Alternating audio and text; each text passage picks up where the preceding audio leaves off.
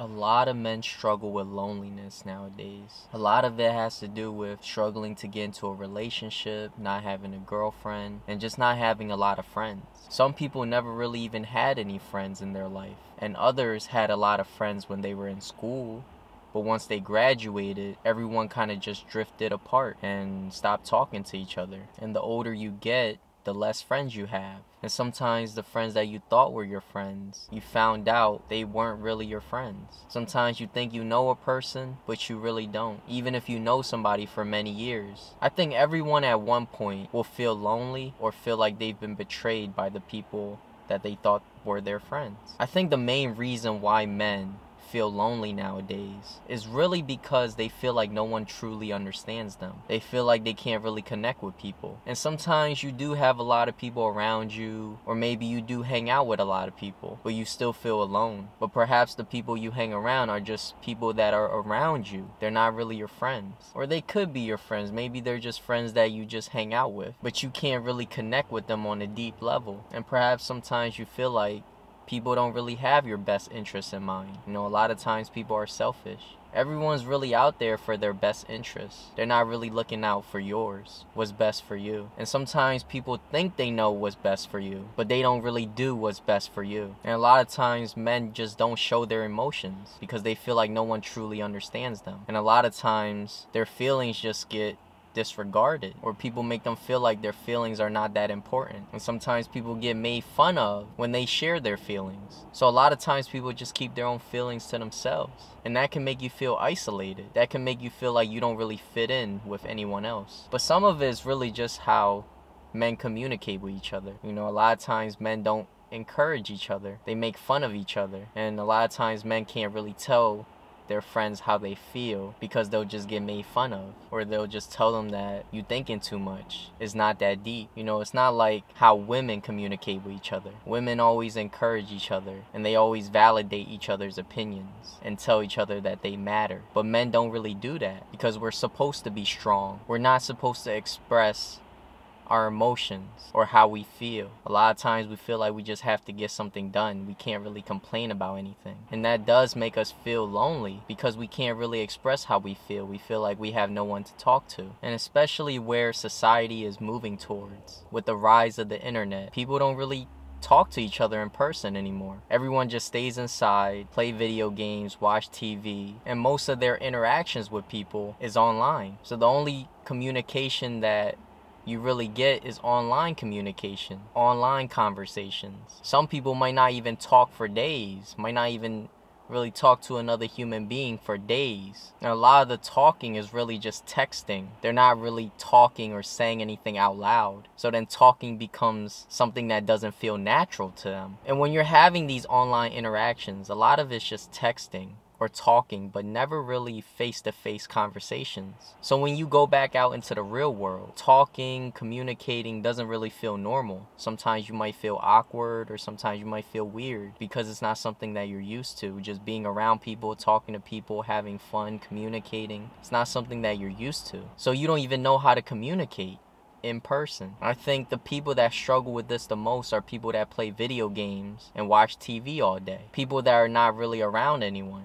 struggle with this the most. And it's something that I realized because I remember when I was younger and I used to play this one game for 12 hours a day, every day. And I played that game that whole summer. I didn't really talk to anybody. It was just wake up, eat, play video games, go back to sleep. And it was that same routine the whole summer. I didn't talk to nobody. Like, I talked to the people in the game, but I didn't really talk to anybody. I didn't really say anything. I didn't really talk out loud. And I remember when summer was over and it was time to go back to school, it felt really awkward just talking to people. And I had more anxiety, I was more shy, I was less confident in myself. And then as time went on, I just became more shy. I felt like I lost the ability to talk to people and to communicate with people. And I felt like everyone was judging me. And I just became very self-conscious and aware of how I thought people thought about me in every situation. How people are judging me when I'm having conversations with them. Or if I'm sitting alone, do people think that I'm lonely and don't have any friends? It was like I was hyper aware of everything that was happening. I think a lot of my overthinking started from there. You know, humans are social creatures and we're meant to connect with people. We're meant to have friends. We're meant to be in a relationship. We're not really meant to be alone. And when we put ourselves in isolation, when we isolate ourselves from everyone else, and we're not really communicating with people, and when we're just not around people in real life, I feel like that affects us psychologically. I feel like that's when people start overthinking, having anxiety, and start having a lot of mental issues. And I think where society is heading, it's just going to get worse. I think over time, more and more people are just going to stay inside and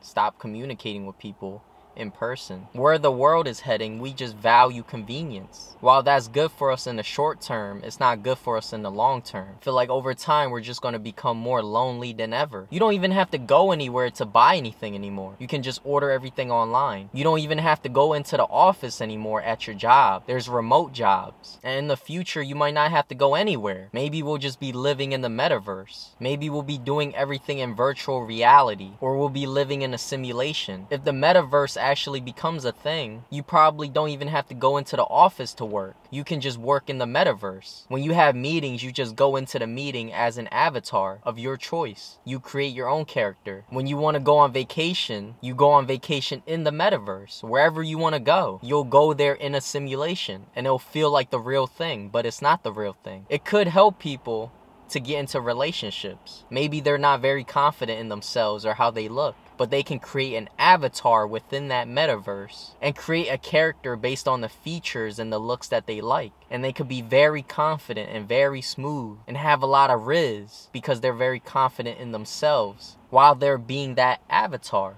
or that character. And it's not just people that aren't in relationships that experience loneliness. There's people that are in relationships, that are married, that feel lonely. There's people that are in relationships and marriages that have no intimacy, and it makes them feel like their partner doesn't want them. And it makes them think, do you not find me attractive? Do you even love me? And sometimes it's because they got too comfortable in the relationship and they didn't take care of themselves and their physical appearance declined. Sometimes their significant other just aren't attracted to them anymore. And physical attraction plays a big part, regardless if you're in a relationship or not, or if you're just in the honeymoon phase, or if you're trying to get into a relationship. Physical appearance means a lot. Physical attraction means a lot. Sometimes just having an amazing personality isn't enough, because to want to get intimate with someone, it has to be someone that you're attracted to, or else you're not really going to be motivated to do anything. A lot of times, these relationships and marriages where there isn't any intimacy is because of physical attraction. It really does make the other person feel like their partner isn't attracted to them. Because if it was their celebrity crush, I bet you they would be in the mood. They would want to have fun, get intimate. If it was someone that they found attractive,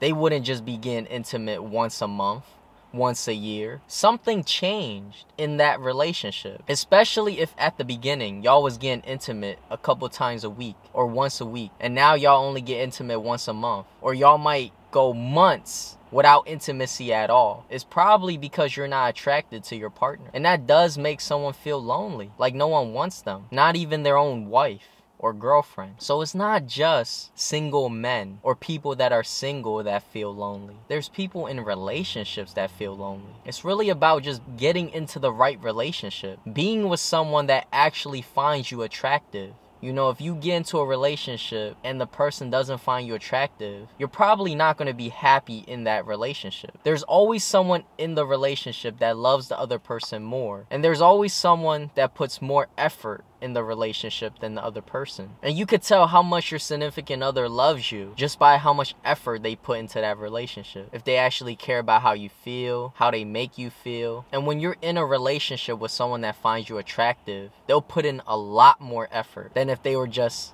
into your personality. I feel like to be happy in a relationship, You have to find someone that finds you attractive. That can't be the only reason why they're in a relationship with you. You know, of course, they gotta like your personality. They have to like you as a person. But they have to be physically attracted to you. Because if they're not gonna put in that much effort. And you're gonna be in these marriages where there's no intimacy at all. Or y'all get intimate once every couple of months. Or once a year. Or y'all might even go years without any intimacy. You know, as much as people say looks don't matter, looks matter a lot. People treat good-looking people better. And a lot of times, people might have even treated their ex better, even though their ex wasn't the best for them and didn't treat them very well, but their ex was better looking. I feel like that's something not a lot of people want to hear, but that's just the reality of things. People just gravitate towards good-looking people, and they'll even give good-looking people more chances. There's girls that will stay with a guy that doesn't treat them well, but they'll stay because they're good-looking. And if it was a guy that wasn't attractive to them, if it was a guy that they didn't think was good-looking, they wouldn't have stayed. They would have been left. The moment they treated them bad, they would have been left. The only reason why they gave the guy a lot of chances is because they find them attractive. A lot of times when girls are thinking of their dream guy, or when they say they want a guy that's nice, a guy that's kind, they're thinking of an attractive guy that's nice and kind. They're not thinking of guys that are not good looking when they're thinking about these traits. A lot of guys that struggle with getting a girlfriend is because of their looks, but also because they're not confident in themselves. But that's because confidence is the byproduct of winning. But it's hard for a guy to be confident if they're always getting rejected, or they've never gotten any attention from any girl in their lifetime. A lot of good looking men that are confident is because girls tell them that they're attractive and they get a lot of attention. So naturally they would be confident. When you feel like you're not good looking, or you feel like you're not attractive and no one ever gives you any attention, and girls constantly reject you, it's hard to be confident. And when a guy always has to make the first move and they constantly get rejected, it does make them feel lonely and feel like no one really wants them or no one really likes them. Life is definitely harder if you're not good looking. I think good looking people live life on easy mode. They get more opportunities, people gravitate towards them, they get more chances, it's easier to get a girlfriend, it's easier to make friends, they're more confident in themselves because they get a lot of attention and they get a lot of validation from other people, and they get a lot of compliments. They just fit in easier. I think what a lot of men struggle with is having high quality conversations. They never really develop their communication skills, especially if all you do is stay inside and play video games and watch TV. You have a lot of low quality conversations,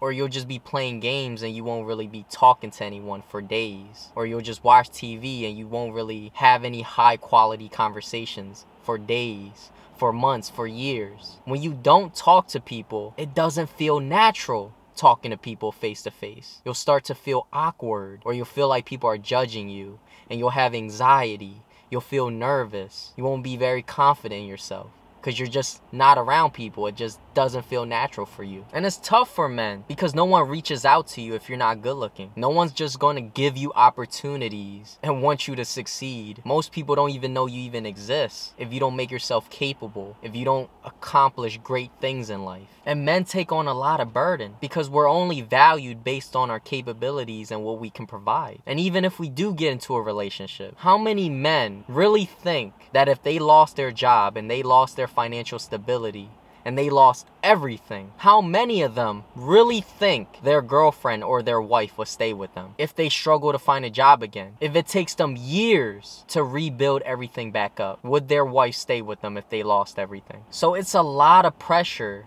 just to keep the family together. You always gotta be capable. You always got to be the man that can fix everything. And it's tough to know you can't fail. You not only have to reach success, you have to maintain it. Because if you don't, you'll lose everything. There's always exceptions to the rule. There's girls out there that would stay with a man even if they lost everything. But that type of girl is hard to find. Just finding a girl that's loyal is hard to find nowadays. Men are naturally competitive, and through competition, we build friendships. We make new friends when we play basketball together, when we play different sports, when we're competing. Friendships are made through competition, but not always. For those who can't compete, for those who feel like they're not good at anything, for those who feel like they never win at anything or they're not good at anything, they're not very competitive in sports, they're not very competitive anywhere. They just feel like they're not good at anything. It can make them feel like they're left out. It can make them feel like they don't fit in with anyone else. And that can make them feel alone. So competition builds friendships, but it can make others feel like they're alone. And some people might feel like they're behind in life because everyone seems like they got their life together. Maybe